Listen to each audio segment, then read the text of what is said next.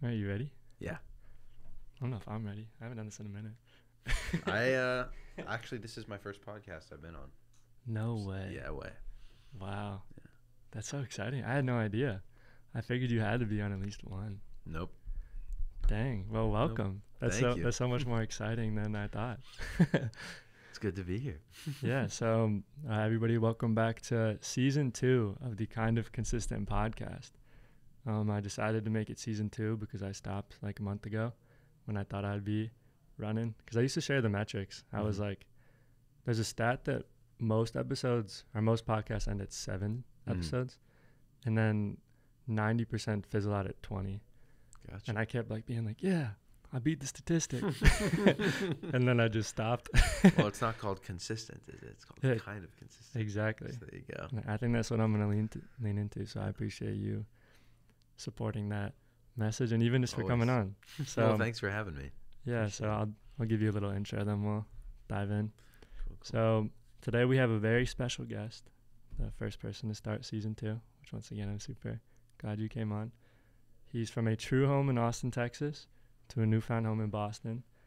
Went to Berklee College of Music, the one in Boston. I always mix it up with isn't it California? Yeah, Berklee, California. Everybody does. Yeah. You got signed to Pulse. Was that what it is with Gabe? Pulse Music Group. Yeah. Was it musician and songwriter? As a songwriter, producer, and artist. Dang, that's so tight. And I guess the reason we're here today is because you're touring through the city with Noah Kahan, which is so exciting. I can't wait to see the show. It's gonna be fun. I can't wait to see you play banjo. Oh, I just do. I used to play a couple songs on banjo, but the updated set has me playing it one time. So. Okay, at least once. Yes. At least I can get that. It's just a party trick at that point. Yeah. Yeah. What song? Orange Juice. Dang. Yeah. Does somebody else play it, or is it just nobody plays banjo? Our keys player Dylan plays banjo. He's kind of our utility guy, so he plays keys a lot of the times. Banjo, mandolin, kind of just keeps it to those three. He sings too, but he's super talented. Dang, the band's really cool. It's kind of reminiscent of like the way Lumineers performs. Oh, cool. They're crazy, like jumping cartwheels and flying, barefoot and stuff. But probably the second like type of energy like that I've ever seen, which is crazy. Thanks. Yeah, I mean the difference between that is the Lumineers is like they're a band, and so I guess they're all we're the band playing for Noah. Yeah, and you want to talk a little closer to the mic? Yeah, we're the band for Noah, and so we're all very much a family and love playing together and everything. But at the end of the day, our job is to support Noah the best we can, and I think that takes out doing cartwheels and stuff on stage a little bit distracting from him. Yeah, to focus on the music rather than anything else. Yeah. I was actually going to wait to ask this later on, but we'll do this then dive into like you. Cool. But If We Were Vampires, crazy song. I've like cried to that like 10, 15 times. Yeah. Did you perform that live when like Wesley came on? Yeah. So that song what was that like? It was great. That song started a while ago. I remember we were in a green room and we were just talking about Noah and I were talking about some of our favorite songs, and that song came up, and one of us had suggested, "Oh, that's something we should cover." And so for a couple shows before that, we were covering that. It was just me, Dylan, the keys player, and Noah, 3-part harmonies and guitar and mandolin, and it was a lot of fun. It was, when we first started, we were kind of surprised to see. It seemed like not a lot of the crowd really knew that song. I did not know it before it came out as a single. Yeah. Who's it by? It's by Jason Isbell. Whoa, honestly, I have no idea who that is. You should check him out. He's one of the greatest songwriters alive right now. He's incredible. But I've been a fan for a long time. That song is like heartbreaking. Yeah. Yeah. He's incredible. But we started playing that live, and then Wes came out for the Colorado show to go and do that, and people loved it, and it was a lot of Mm-hmm. fun, and so they went ahead and made a recording of it in New York together. Oh, so that was before the single released. Yeah, Whoa, yeah, that song is like, man. Like, it's great. and I It's think such a it good actually song. like fits perfectly within Noah's discography too. Oh, totally. Because like his lyrics are so like deep out of nowhere. Like they'll just Yeah. RKO you off the top ropes. And I think, I mean, Noah's so inspired by Jason Isbell as well. So, I Mhm. mean, I guess it kind of makes sense that his inspirations would fit well into his own discography. Yeah, no, that definitely makes sense. Yeah. But that's not the main priority. I got excited Lumineers Connect and everything. Yeah, yeah, yeah. But yeah, so how have you been? Just as like I know we've been like talking a lot, but like how have you been just like as a person? Like what you been up to, and yeah, like where are you at right now? It's been good.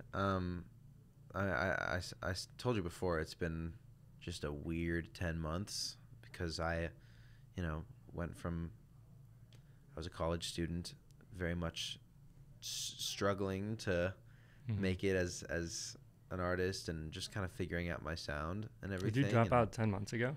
Yeah, Wow. Big Yeah. going. I just didn't know the timeline exactly. yeah. And Man. this opportunity presented itself, and dropped out of school, and my life has been completely different ever since. Mm-hmm. Completely different, and obviously for the better. I wouldn't change anything, but there's a lot of weird parts of it too. Social aspects with people around you changing how they treat you, and some of it's disappointing sometimes. But Mm-hmm. Like, do you think just for everybody, like, is it people that you know from school, or is it like industry people, or is it kind of just everybody? it's kind of just everybody. I mean, Man, if that's tough. the one, it is tough, but the benefit so outweighs the hard part, which is I can see so clearly now who like Mm-hmm. my real people are, my real friends are, who have been there forever, and don't treat me any differently, and are just like, they're just my friends. Yeah. and I love them, and so it's made it really, really clear who those people are to me.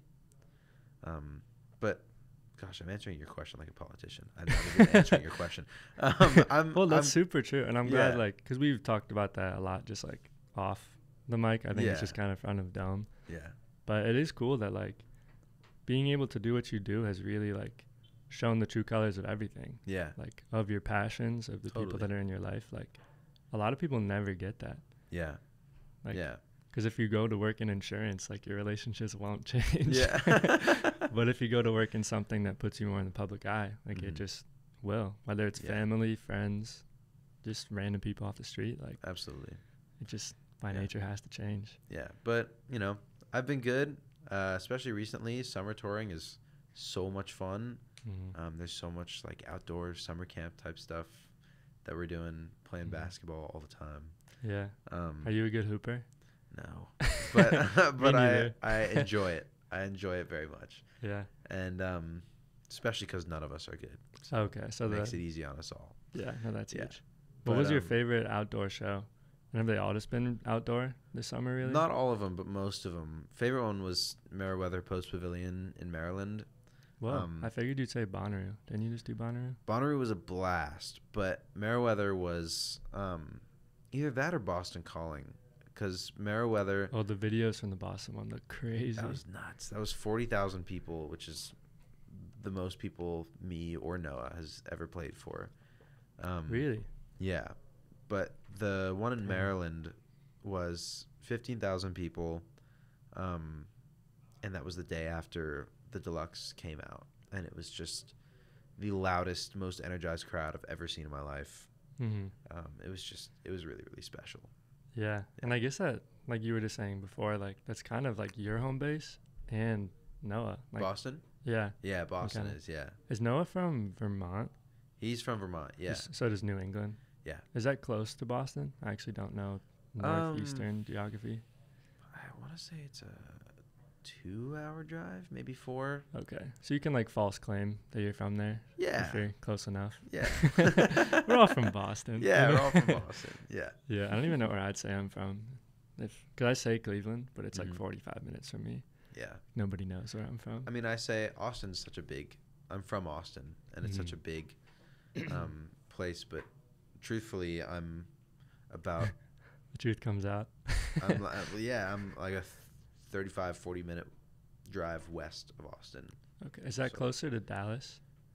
Like, not like- No. is it Dallas like is like in- 4 hours away. Okay. Because my other So- brother actually lives in Dallas. Oh, That's rad. the only place I've really been in Yeah, Texas. I'm just west Austin, so like Okay. not any closer, just moving laterally. Yeah. What's the, like, if I go to Austin for the first time, like, what's the place I have to go to? Because I know nothing about Austin. Oh man. Whether it's like food, whether it's like a venue, whether it's like a cowboy boot store. God, there's so much good food that I love there, but Barton Springs is like anytime I have a friend visiting Austin for the first time, it's where I always take them. Mhm. It's just this big natural spring that's kind of like built like a ginormous pool and in the heart of Zilker Park, which is where they do ACL. Oh, I've And, always wanted to go to Austin City Limits. Yeah. Mainly and, to see Daniel Caesar. Yeah. I dude. watched like the live version of that so much. And I was like, Yeah. I need to see him specifically play there. Right, right. But Barton Springs I mean, it's just a good summer vibe. Mhm. Food, trying to think, barbecue, Salt Lick, which is like way out there, not in like central Austin, but my favorite barbecue place as well. I might hit you up for a reminder on that when I Go come. for it. But Yeah. yeah, no, it's very good to know. If I'm in town, I'll take you there myself. Yeah, oh, that'd be awesome. I'd definitely love to visit you there and Mhm. like where you land next. Yeah. But yeah, I kind of wanted to dive into, I don't know, because we like know each other just like through talking over the internet for, how long do you think? Probably like maybe a year, maybe more. When did Yeah, you drop Mission I feel Failed? like more than I dropped Mission Failed in either November or December. I think it was Maybe November. October. It was definitely like deep fall. Oh yeah, early yeah, winter. yeah. November, I want to say. Dang. Yeah. I feel like we had to know each other a little bit before that. I feel like we did. I don't remember the moment. Cause I remember you liked Street Fighter. A while Street ago, Fighter's a banger. and that was like I want to say like February of last year. Dang.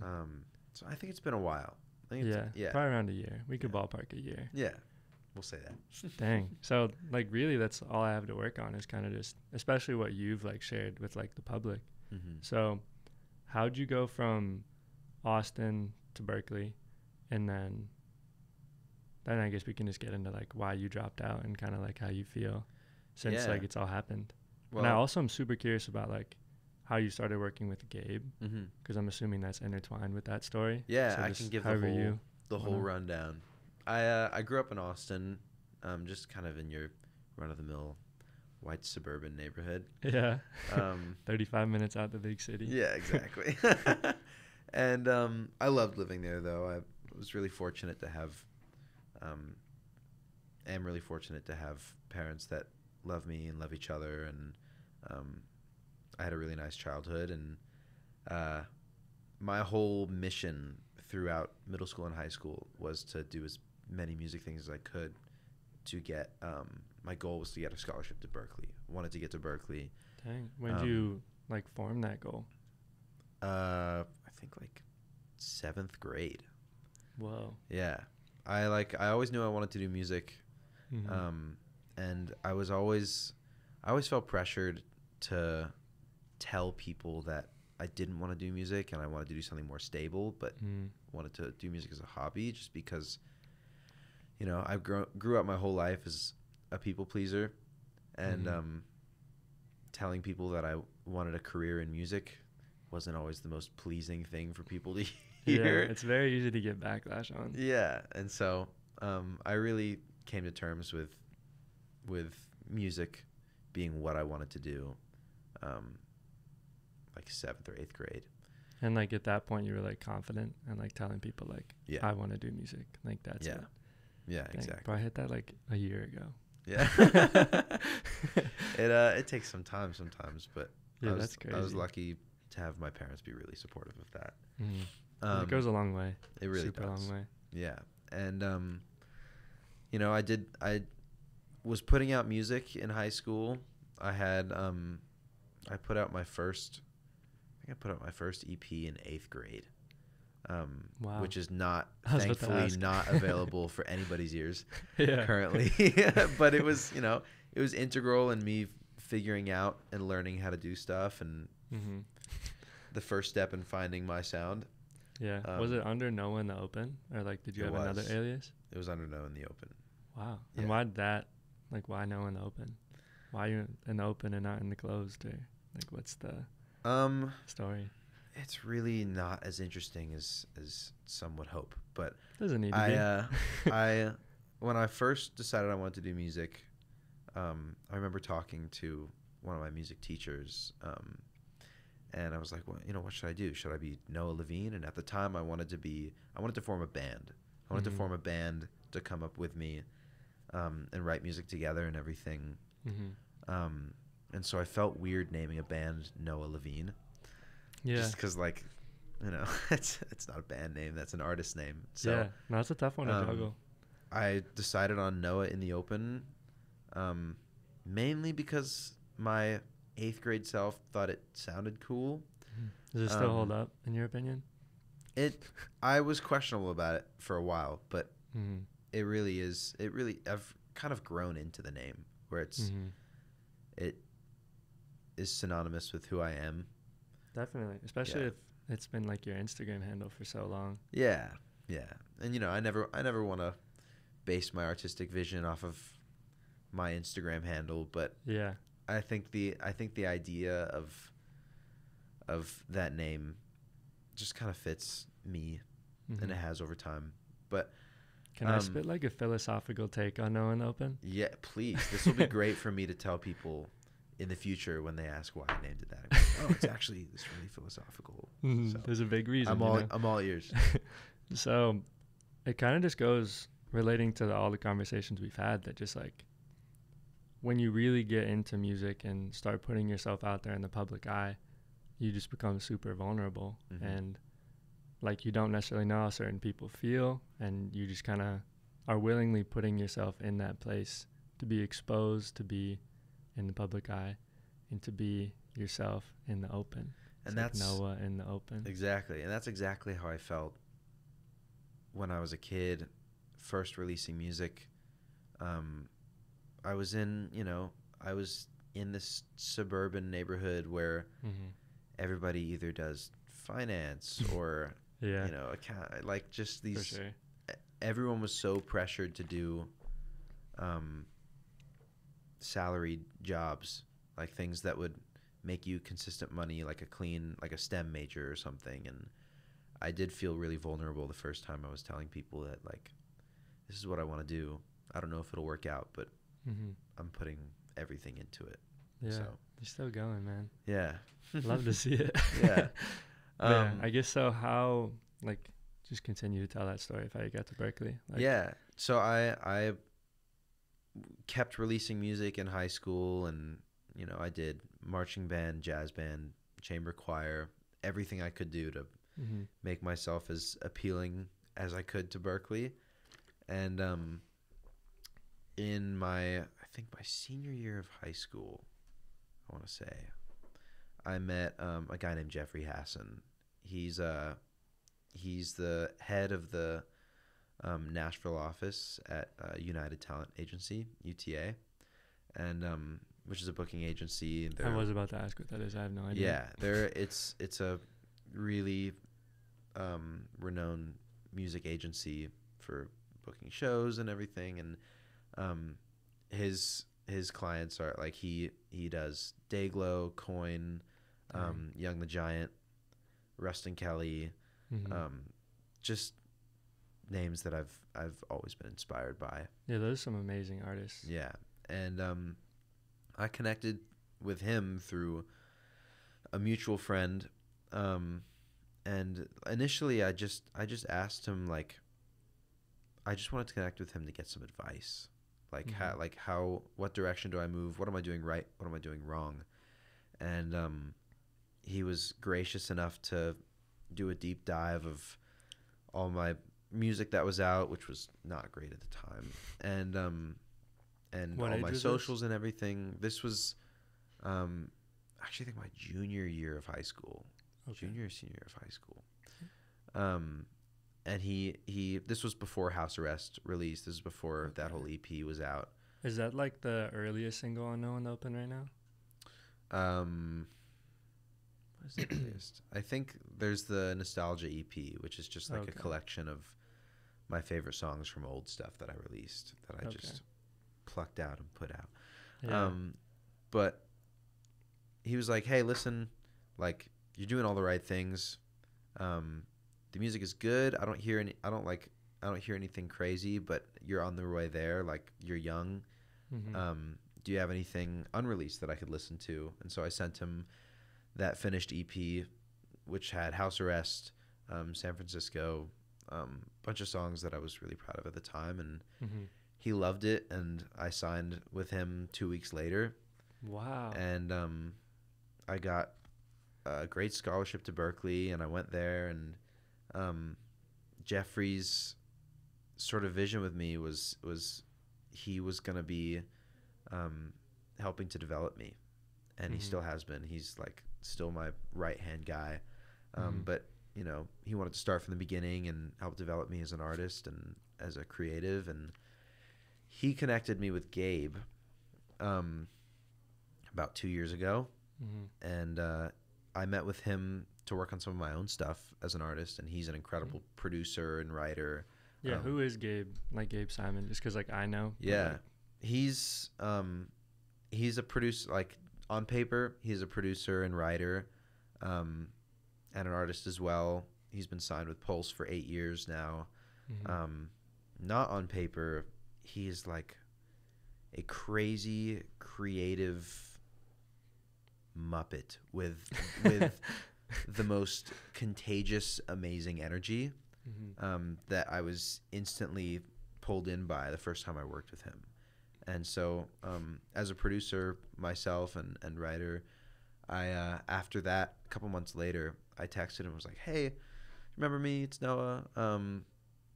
I would love to, I don't know if you ever had an intern before, but I would love to intern for you, just shadow you. I'll clean your studio, I'll get you coffee, take out trash, whatever. You don't have to pay me. I'll find my own place to stay. I want to watch you work, and I want to see how you do it." And it took a lot of following up and convincing, and I think if he had it his way at the time, he would have successfully ghosted me. But I was annoying and persistent, and he thanks me for it every day. But I was really, really persistent about it, and I finally annoyingly locked in 2 weeks this past August with him. And last were those year. 2 weeks unpaid as well? Yeah. Okay. Yeah, unpaid. I didn't know what I was doing. I found my own place to stay. And so I locked it in with him, and we were working together and well, not working together. He was working. I was cleaning a studio. He had me building furniture and stuff out of spare wood, and he had in his garage just for like to find stuff for me to do. And he knew I was a guitar player, and so like second or third day in, he turned around and he goes, "It'd be kind of stupid if I didn't use you for what you're actually good at, right?" And I was like, "Sure. I mean, I'm here for you to use me however you want." And so he started having me play guitar on his artist sessions that he was working on. And so I was playing guitar on stuff. I ended up playing saxophone on some stuff because that's what I did in high school. And I had to learn cello on the spot and did some stuff there. And around the second week rolled around, and Noah Kahan was supposed to come down to finish the Stick Season album. The single had released, but the rest of the album was unfinished, and they were working on it. And Noah came down, and I went in there just kind of to be a fly on the wall. And I met Noah. He was super nice, not at all how I expected him to be. I think I imagined him a lot older. How old is he? He's 26. Oh, dang. Yeah, I imagined him a lot older and more like soft-spoken, just because his songwriting yields that energy. And he comes in, he walks in the door of the studio and is like, "Hey man, just finished a game of golf. Like, let's fucking get this thing going." And I was like, "Oh, so this is you." And so, we were working on the focus of the day was to record Growing Sideways and to finish Homesick. And so I just kind of helped out, like setting up microphones and stuff for Growing Sideways. I brought him tea. What kind of tea? Do you remember? Oh gosh, probably Throat Coat. That's what we have on the road. But I always wondered. Yeah, it's so good. Yeah, so good.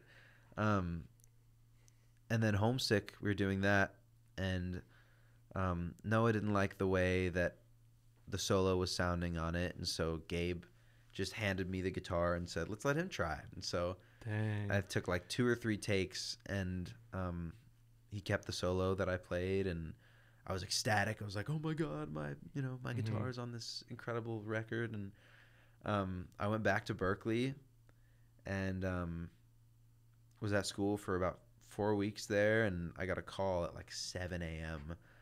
From Gabe, and it was like, "Hey, Noah wants a guitar player for tour, and he asked for you. You'd have to drop out of school, and you'd have to decide by tomorrow." Whoa. And so I was like, "Whoa, okay. Can I call my parents real quick?" He's like, "Yep, clock's ticking." And he hangs literally up. Said that? Yeah, and he hangs up, and I'm like, "Oh my God!" So I called my parents, and their only reaction was, "You have to do this. Like, this is what you have to do. Like, you don't need a music degree. What are you gonna do with a music degree besides like teach or something?" So I dropped out the next day, and Noah's manager Drew flew up to Boston, and I met him, and we went to a concert together. And I'm realizing, like, it's so funny. I'm going on a tangent here, but nice. I'm happy to hear it. Noah just hired a bunch of new people on the crew just because the tour is getting bigger and everything. And he was telling me about, like, everyone was asking so many questions, like, what's the vibe on the road? Is there a big party scene? Like, what's everybody's energy like? And I realized I asked no questions when I dropped out of school and joined. Like, I'd never toured before. I'd never played a show bigger than 200 people. I asked no questions, and I just did it. And I always laugh about that because, like, it could have been a really horrible situation where I've just dropped out of school and I'm with a bunch of people that I don't like and don't like me, but I really lucked out. And it's like the best group of people ever. But, I've been on the road with him for 10 months since then. And he's really influenced, like, the songs I was releasing and writing before this were very like indie pop. There was a limit to how much depth I was going with my songwriting. And after joining Noah, he really like influenced and introduced me to a whole world of how much you can connect to an audience with words. And so I've kind of been evolving in this genre-phobic state where I'm finally now making the music I want to be making. And, if it means me going dark on releasing stuff for about a year, then, I'll have to come back swinging. And that's what I plan on doing at the start of next year. So it'll be a new phase of Noah and Open. It will. Yeah. No, I'm excited for that. Yeah. A couple questions going back are, what was your relationship with Gabe like at the time of him saying, "Drop out, the clock's ticking"? So that's like 3 now, weeks. Yeah. Like, how much do you like trust and like? That's a lot of blind faith in someone you don't know well. He and I got really close when I was working with him in Nashville. Was all this recording in Nashville? Yeah, this was all in Nashville, and he really took me under his wing, and he's just one of those guys he's a human behind the board and everything. Like, he's got kids, he's got a wife, and his favorite thing is to go tend to the garden behind his studio, and he's just like, he's a real person, and he and I connected really, really well, and he truly believed in me. Ever since then, like almost immediately when I got on the road with Noah, he asked Pulse if he could start a joint venture with them and sign me as his first and only artist. And that's what happened, and they trusted him, and he trusted me, and I just signed my publishing deal with, it's a co-publishing deal with Gabe's joint venture and Pulse. And it's a lot of trust, and he's really been the guy who took me under his wing and is showing me how everything works, and he's been a safe person to make mistakes with and learn from them and move forward. And yeah, I felt I think when he asked me to drop out and do that, I think at the time it was more, my relationship with him was more of like I still admire him, but it was more of like an admiration, like, you are God type of thing. I'll do whatever you say, you know? Yeah. Which is, could have potentially been a really scary place to be. But yeah, I had a gut feeling, and that's the part that of music with myself that I trust the most, is any gut feeling I have. And I had one with him, and I'm glad I did, because it's worked out like almost perfectly. Yeah, that's amazing, because it really could have gone south. It could have. Yeah. Don't mind Horatio in the background. But yeah, that could have gone a lot more south. It's beautiful that it did work out, because a lot of people could be put in that situation and just abuse it, and unfortunately it's common. So I'm glad it wasn't for you. Yeah, and I always prefer to find myself in the position of, you know, if I do something, and I'd rather regret doing something than regret not doing something. You know, thankfully I'm in the position where I don't have to do either of that. Yeah, but, for sure. You know, if I had said no, I need to get my degree, my entire life would have been thinking about, well, what would have happened if I did that? Yeah. Man. Yeah, and I always try to avoid that. Yeah, as you should, because they're only on this earth for so long. So we gotta use it while we can. And then one other question going back is, so like Homesick was like, the guitar was decided to be used. Like, how did that feel? And also, how does it feel now playing it? Because there's probably some sort of disconnect if you're playing someone else's music that you had no part in. And like with Homesick, you very evidently like step up on the stage while you play it, you jam out. Like, how did it feel at first, and how have you grown to feel about that now? I mean, that song held a special place in my heart, still does. I mean, that was something that uniquely I had, you know, playing on the stage. It is something different to play songs that I had no part of, and, you know, I'm hired to play this music, but to be able to play songs off a record that I had a lot to do with, especially this deluxe album, I just have so much more emotion invested in these songs, because I got to watch and help nurture them to life with that incredible team, and it does feel more personal than other stuff that I haven't been a part of, you know. Also, one thing that I wanted to tell you is, you texted me the day you wore the Kind of Consistent shirt in the deluxe recording. Yeah. I had like a ton of plans for that day. Like, I was like, I'm gonna go like work on this content thing, I'm gonna do whatever. But when you told me that, I just started crying. No way. Because it's just like I started this thing probably like two years and 3 months ago, and like having like my merch being in a place of like an artist that I like love is like unbelievable. Like, when that happened, like my whole day was just like, he loves that shirt. I wear it all the time on the road. Dang. And he didn't know what it was at first, and he's like, "Oh, that shirt's hilarious. I love that." And I was like, "Oh, it's actually like it's one of my friend's things." And he's like, "Oh, that's sick." So dang. No, I freaked out, bro. So that really just like does mean a lot that you support, because there's just a lot of people that like don't. Yeah, I Which is mean, really nice. I know what it's like to be a passionate creative with um, yourself being the only one who believes in you at the time, and you know, obviously you're in a great place now where you're on the rise and everything, but Mm-hmm. I always like I know what that feels like, so I always want to support things that I'm passionate about in their early stages Mm-hmm. because you know who else is going to? Yeah, Yeah, for sure. No, it means a lot, bro, for real. yeah, of So course. thank you for that. Um, but just also staying on like the idea of the deluxe album.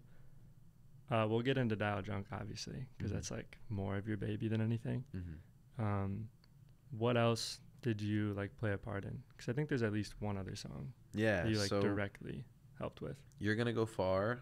I played guitar on that. Um, all the baritone stuff at the end and throughout the song.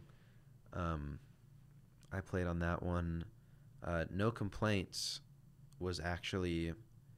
It's really interesting how that song was born. So we were in the middle of recording Dial Drunk, and it was me, uh, this girl Carrie who was playing drums, amazing producer and drummer, Mm-hmm. and Noah was in the room and Gabe was in the room playing bass, and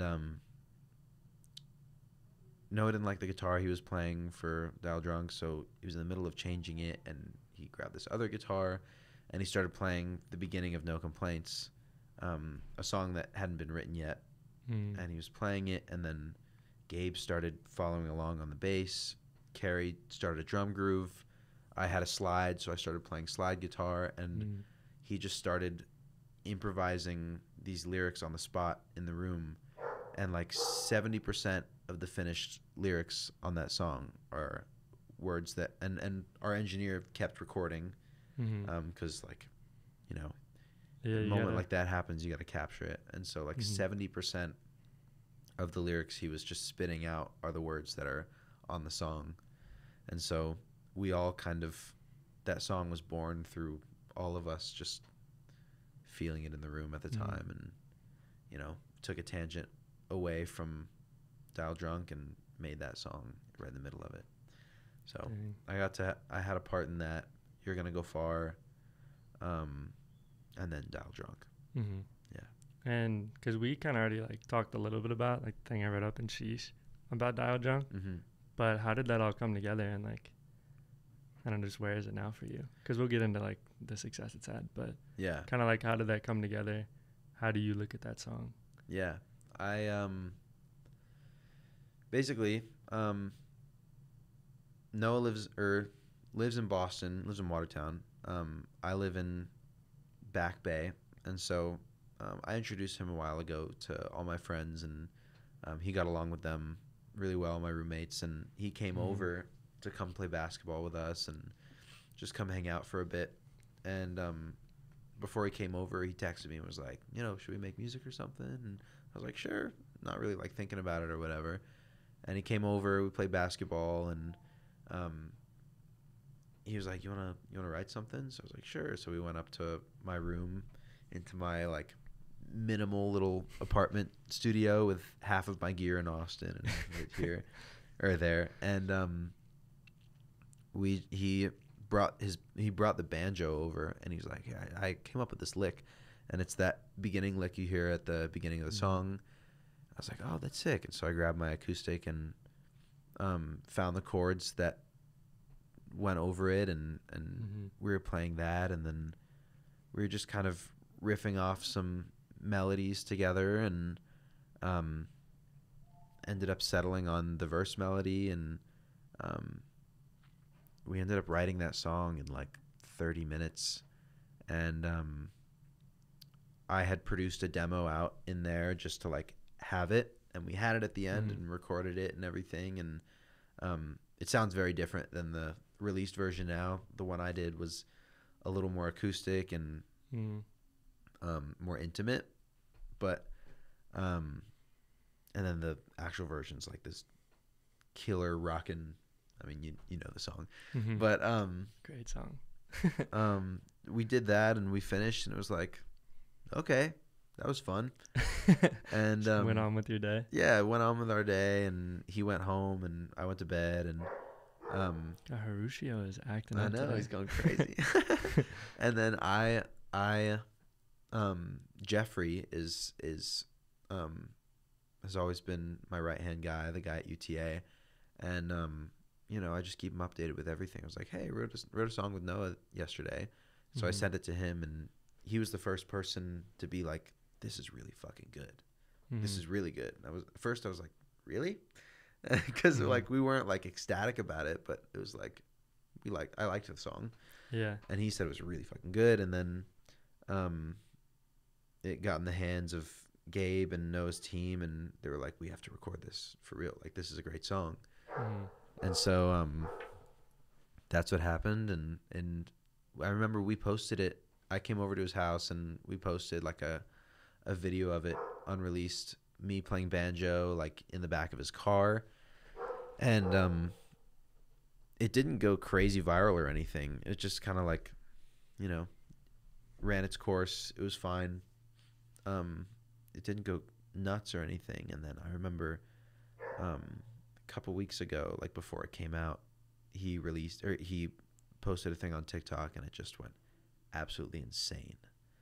Like so much attention, and that's been really weird for me to process because I've never had something even close to that before. And I don't think it's something I'll ever be able to process. But yeah, that's way bigger than anything you could even fathom. Yeah. Like, Yeah, exactly. Yeah, because to date, I think it's number 43 on the Hot 100. Yeah. And the album itself is number 3 on like the Billboard 200. Yeah. Like that's... And it's the #1 alternative album on Billboard right now. Wow. Which is really wild. Really, really cool. But man, and just to say you even played like, whether it's a little or the bigger part in the deluxe is like an unbelievable thing. Yeah. Definitely something you should be really proud of. Even if like, it's hard to like fully take that in. Like that's just an amazing thing. Yeah. Like so honestly, like super proud of you for that. Like Thank that's you. Crazy. Thank you. Yeah. No, that's nuts. But yeah, how is performing Dial Drunk? Because didn't you play it at your show in Boston? We did. That was the first live debut. I had my own sold out show in Boston, and this was like shortly after we wrote it. And Noah's always like, God, he's always been so supportive of me and my music, and he's just so supportive, kind of like an older brother to me. And I never had brothers, and so I cherish that relationship. But I remember before that, he came out to my house show in Boston, where like there were like 50 people packed into a living room, and he came out and supported and sang "If We Were Vampires" with me. Dang. And that second show, a couple months later in Boston, I asked if he wanted to come out and sing the song we wrote together, and that was the first debut of the song. We sang Dial Drunk together with my band, and it was really, really special. It was awesome. And like playing it now is just incredible. We added a last chorus on the end of the song just for like the audience to sing, and I take out my in-ears every time just to like bathe in the sound. Yeah, because like I'm so aware of how unique of an experience and unique of just a thing that is for me, and so I try and soak it in every night that I can. Yeah. Honestly, almost every time I listen to it now, especially when I hear it in my head, I still hear your voice because of the videos I watched of the Boston show. Well, my voice is in it too. On like the actual recording? Yeah. I thought I was just hearing things, but no, that must be what it is. No, I sang backup on that as well. I I'm played. glad I'm not insane. I like 100% heard it. I'm like, I'm just hearing things. No, on the actual recording, I played banjo, baritone, electric guitar, one of the acoustic guitars, and I sang some backgrounds on it as well. Okay. You have no idea how like validating that is to my mind. Oh, great. No, that's really cool though. Awesome. And definitely just something that's just like an awesome byproduct of you co-writing that song. Mm-hmm. But yeah, in general, I don't want to like make this all about Noah, because I'm sure a lot of your life is about Yeah. Noah Kahan right now. So one thing I'm super curious about is actually before that, is there? Does that mean anything? It's a good look. My bad. Limited space. We'll just keep going until Cool. that stops. We'll just keep an eye on it. But yeah, is there anything else you want to like say about working with Noah? Whether it's like something you've learned, something you're excited for, and then we'll just dive into some other stuff.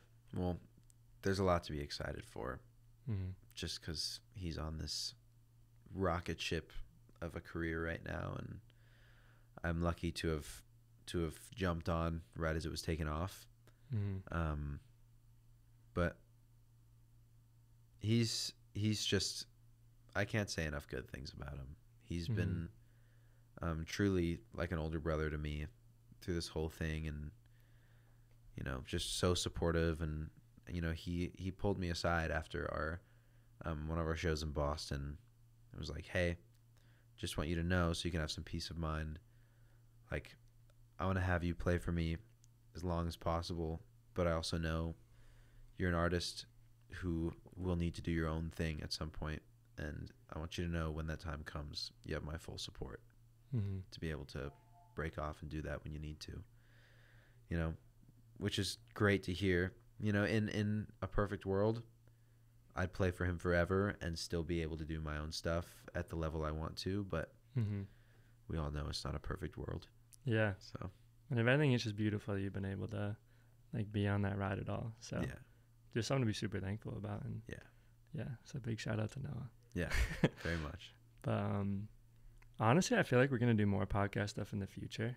And I know that, especially being signed to Pulse, I'm working with Gabe, like the artists you work with will just keep continuing to grow.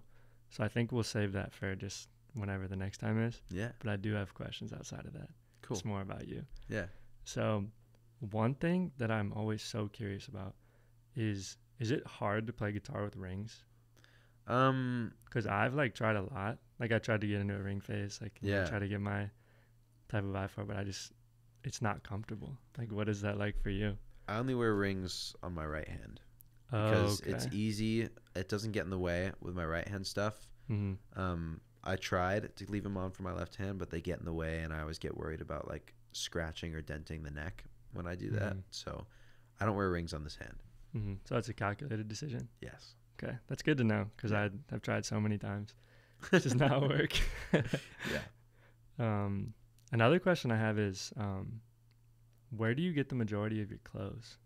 My clothes? Every single time I see, like, whether it's a video of you playing, photos, like, your style is crazy. Oh, thank you. From, like, accessories to just general clothing. Like, kind of like, where do you get your clothes? Oh, gosh. Well, first of all, I have my girlfriend to credit for the way I dress, because before I hear that. before her, I was dressing like I was in middle school. I was that highlighter kid wearing the neon Nike stuff. The Nike Elites. Yeah, exactly. Exactly. But cargo shorts. Yeah. But I thrift everything. Mainly with the help of her, because I go with her whenever I go, and she has a great eye for that stuff. And my girlfriend's the same way. Yeah, everything I thrift. This is actually my grandma's shirt. I have a couple awesome concert T-shirts that my grandma at my grandma's house. She just had in the closet, and was like, "Take whatever you want." And so, this is hers. It's a super cool shirt. Yeah, thank you. Shout out to grandma. Yeah, but I mean, it's all thrifted stuff. I've gotten better at developing my own eye for things, but I definitely have my girlfriend Sophia to credit for that stuff. That's cool. Yeah, your style is really dope. So. Thank you. Hard thing to do. I've really been trying to refine mine lately. You and me both. I still feel like I dress awkwardly sometimes. Yeah, definitely same. More often than not, I feel that way, but the days of feeling good are starting to be like closer together. Yeah. Which is nice. So honestly, even just pivoting off a girlfriend thing, is we just talked about my girlfriend getting me a katana. And I've always wanted a katana because I grew up watching movies like Zombieland. Yeah. So just like apocalypse type stuff, and even like The Walking Dead. And in my mind, I'm just like, I need my ideal apocalypse weapon, Yeah. which is the katana. Mm-hmm. And I've asked for the katana for like 3 years. I asked my mom and my grandma. They're like, never. Mm-hmm. Like, even when I got it, my mom said, is this real? She just like freaked out. Yeah. But my question is, what would your ideal apocalypse weapon be? Oh gosh. I don't know. Because I remember you posting about that, and I was like, I feel like it is every man's dream to own a sword of some sort. And I was always so into pirates when I was a kid, and my parents were very like anti weapons of any sort in the house. Mm-hmm. Like, it took a lot if they even bought me like a Nerf gun or something. Yeah, just to emulate that. Yeah. And so, dude, I not a katana specifically, but a sword of some sort. Mm-hmm. I've always been like, oh, it'd be so cool to just like, Mm-hmm. you know, I feel like that's been a fantasy of mine since I was a little kid. Mm-hmm. And especially like in an apocalypse setting, like you can't get like constant reloads of like ammo if you have any type of thing like that. With a sword, just get like a rock, sharpen that thing, meditate while you do it. Bow and arrows are sick too. I feel like that'd be rad. No, those are tight. Yeah. Do you have a sword tattooed on your arm? I don't. It's a stick. I decided I posting about that actually. I decided I want to get a unique figurine tattoo for every unique tour that I go on, and so this one's special to me because this was what brought me into the touring world, and so stick season. Is that your only tattoo? I have this one as well. What does that say, if you don't mind me asking? When your sky is gray, I will give you blue. It's a Alan Stone lyric. I was really close with my grandpa, and he passed away a couple years ago, and I got this song just emulates who he was to me, and I got it in my grandma's handwriting. So dang, those are good tattoos. Thank you. It's well done. What are you listening to right now? Ryan Beatty. You know, are Ryan you listening Beatty? to Bruises Off the Peach? I'm listening to that whole album, Calico. Yeah, I still haven't listened to the whole album, but Dude. Bruises Off the Peach is one of the best songs of the year. I am obsessed with that whole album. It is so good. Medium Build, I'm listening to as well. I feel like he just makes honest music, and it's so refreshing to me. Yeah. I love Medium Build, love Ryan Beatty. Those are the two right now that I have just kind of cycling through. There's also, I feel like I should shout this out. There's this guy in Colorado.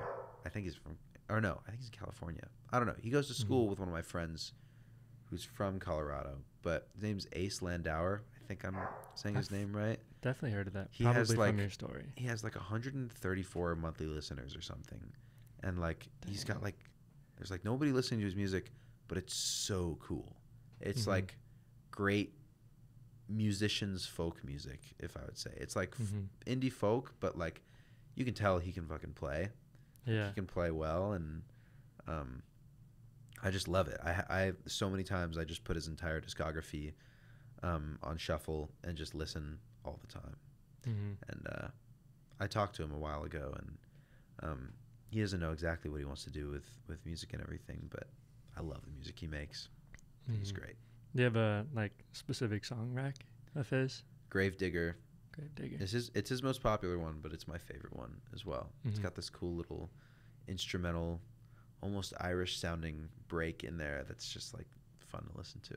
Yeah, I'm with that. Do you have any of your friends that you think are like gonna blow up here soon? Yeah. Because I mean, I don't know Joe Jomber, but like a lot of his last few releases are amazing, and I know he opened for you at your Boston show, and you're just friends. So do you have anybody like, whether it's including him and on, that you want to shed some light on? Yeah, I think he's great. Biggest reason I had him open for me was because I saw videos of his live shows, and his energy is just like awesome. Just like a great energy to get a crowd excited and ready for a show, and I would watch him live anywhere. And Think Too Hard is probably one of my favorite songs of 2022. Yeah. I freaked out hearing that song. Yeah, it's so funny. My girlfriend found his music and was a fan of his music before she even knew that I knew him. Whoa. which is cool because he's a pretty small artist as well. Mm-hmm. Arthur's great. He's one of those guys that like he's going to be successful with whatever he wants to do. I mean, he's a great producer. He's so driven. His artist project is really cool. It's really unique and just like uniquely him. I also like my That's roommate. art class, right? Art class, yeah. One of my roommates, his name's Omri, but he has a artist project called Soul Boy, and he hasn't released music yet, but I've heard all of the stuff that he has done and everything, and it's like the coolest music. I think he's gonna do really, really well.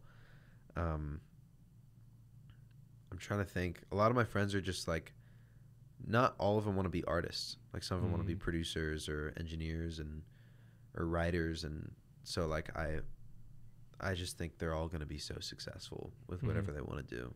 Yeah, no, that's really cool. Yeah. Best place to eat in Boston, and also thoughts on a Boston cream pie. I don't have many thoughts on that, to be honest. I'm not Really? I'm not a huge cake or pie person, which I know is controversial sometimes. Super controversial. I know. I think you're about to get canceled. I'm an ice cream guy, and hopefully that's redeeming enough. But no, I'm kidding. favorite place to eat in Boston. There's this this Vietnamese place called Pho Basil, which was like right across from my dorm. It's like the best pho I've ever had. It's so good. And that's probably my favorite spot to go, because it's cheap and it's so good. But yeah, that's where I always try to go back whenever I visit Boston. I like that. What's the biggest thing you've learned from dropping out of college? Because how old are you now? Is it 20 or 21? 20. So how does it feel? Because like it's definitely become more common. People either like dropping out or not. But especially it's hard when you start it and then you leave, and even just the expectations that are on you, opinions from other people. I think the thing with college, especially Berklee, schools like Berklee, music schools, it's one of those things where you realize that while a college education is helpful, it's no longer necessary. You know, I don't think a college degree is useless. I think all the classes that you take and the knowledge that you gain is great. And it's like, you know, if I had stayed all 4 years at Berklee, I'd be a lot smarter than I am now. I'd know a lot more about the recording and engineering world and everything. But it's not necessary. I'm getting more of an education in the field doing the work than I was there learning. And so I don't know. I never try to sway people one way or the other, because I think Berklee and college in general is really good for some people. Like there's some good friends of mine that I think going to school there is really good for them. Even if they were to find an opportunity to get them out, like I think there's some people it's good for them to be there and to stay and to get that education. And there's some people I know that really don't need to be there, where they'll benefit from the education, but if they have an opportunity to do the real thing and get out, then they should take it immediately.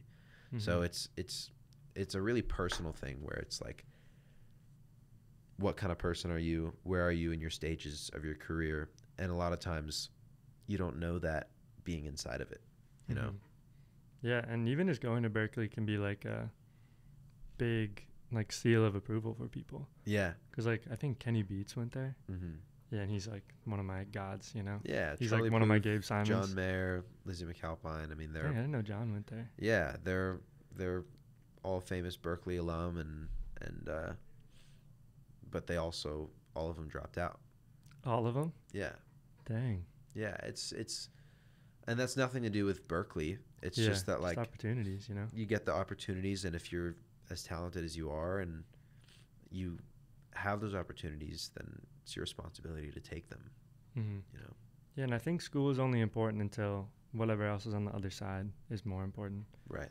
Because like for me, like I did graduate, but it's not like if I knew it wasn't benefiting me, I would have left. Like I know it's just purely opportunity cost. Totally. But unfortunately, a lot of internships you need to be in school for. Yeah. So yeah, like every internship I had, I think was like school credit or Yeah. because I was a student. Yeah. So Yeah. My internship was very DIY. super DIY. Please house me. Yeah. know? Yeah. Yeah. That's really cool. And I guess a good parting remark is, what do you think you've learned the most kind of just being here on the earth and going through music, going through life, and kind of, where do you hope to be in the future? Oh, that's a couple questions there. Yeah. I'll Just start trying with to encapsulate it all. what have I learned the most? Gosh, I've learned a lot, and I feel like a lot of it is stuff I've internalized and haven't really had to express before. But I feel like, oh man, I'm gonna come back to that. Yeah. What was no, what was the second thing you said?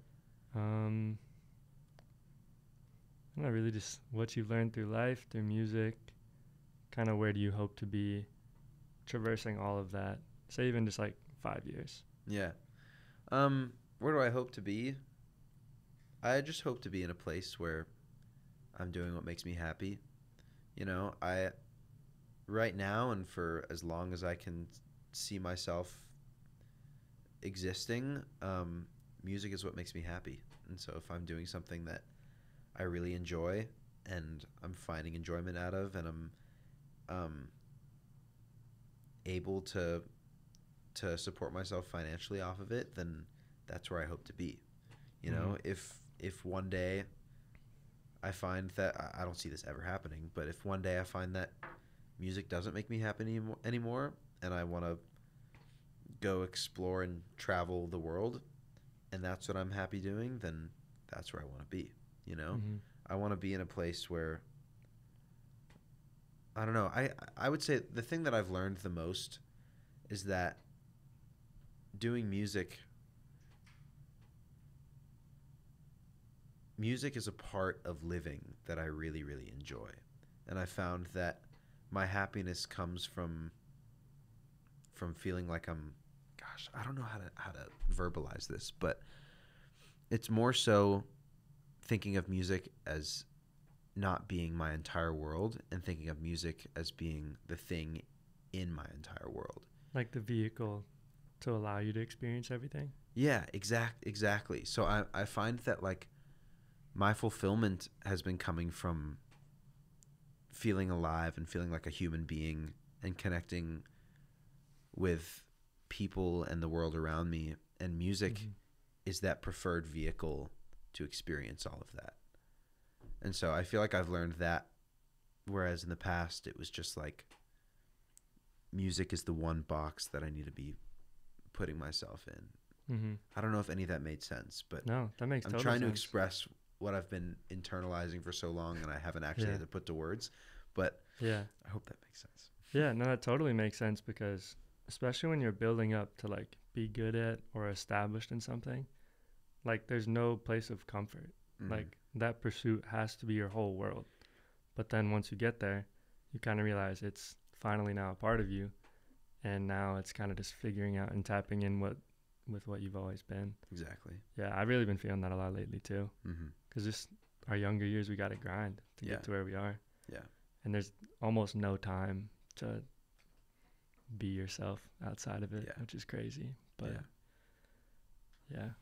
Well, thank you for being on. I really do appreciate your time. Thanks for having me. Yeah, and honestly, just being such a genuine person, both on and off the pod, like it's just nice to actually talk to somebody who I feel like understands a lot. I mean, you've experienced a lot of the things that I stress about like tenfold. So it's just cool to see you've hit that point and you're still aware of what's around you and just cognizant of the world. Well, thank you. It's just cool. I appreciate you having me here. And I always had a good vibe about you from the moment we connected on the internet, and you're one of those guys that just seemed real. So I always try to grasp onto that and hang on to that when I can. Yeah, likewise, because I mean, we talk to so many people all the time, whether it's a DM, just somebody we meet in the industry. Yeah. And it's just nice that over like a year we've been able to stay in contact and just really like support each other. And that just means a lot, because it's not something that comes often. So yeah, I'm just glad, one, you're here, but two, just that you're a great dude. And Oh, hope thanks. you keep hold of that, you know? Likewise, man. Likewise. And where can people find you on socials? And where would you want to? Noah in the Open on everything, pretty much. I mean, you can listen to my music now if you want, but just know that the good stuff is yet to come out. So early, is it next year? Yeah, early next year. Yeah, I can't wait. Yeah, well, I mean, we'll definitely be covering it, and I'll be supporting it and playlisting and everything that I can. So, and one other thing I do is I like to use a song by the person who comes on as the outro. Mm-hmm. So out of your songs that are out, which song would you like to have as the outro? Street Fighter. That's a favorite of mine. Yeah, for sure. I love Street Fighter. I love the Spotify canvas of it. Oh, when you're like boxing and spinning on. Yeah, my buddy Omri, the Soul Boy, he's really into UFC, and he like brought me and all my friends out to the field and was like, all right, I'm gonna teach you how to box and everything. And so that was just video of me just playing around. Yeah, now I'm a big fan. Yeah, thank you.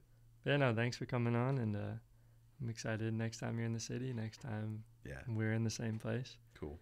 And yeah, here is Street Fighter by Noah in the Open. Awesome.